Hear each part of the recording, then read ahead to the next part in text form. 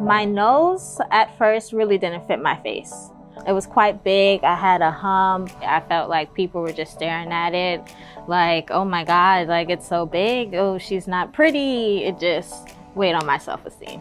So Asia's a beautiful woman, but obviously she's also a performer, so she wants to look and feel her best, and we felt that some adjustments to her nose and her chin would enhance her facial appearance overall.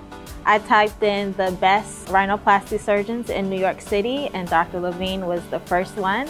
I saw her before and after pictures and they all looked lovely. And I said, all right, let's give it a go.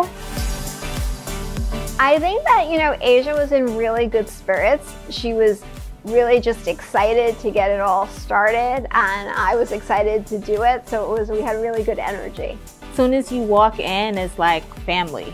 So I felt right at home, very comfortable. Next thing you know, the anesthesiologist, he was talking to me. He said that I'm going to give you a little bit to, you know, make you calm. And I was asleep. That was it.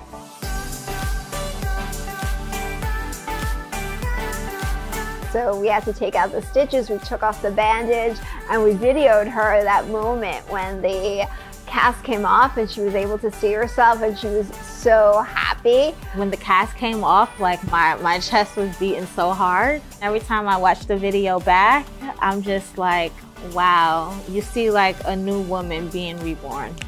And I was so excited that she was so happy. I mean, I was excited that she looked great, but I was so excited to see that joy on her face. You do not understand how happy I am, and I don't think I could have chosen a better doctor to do my nose or my chin.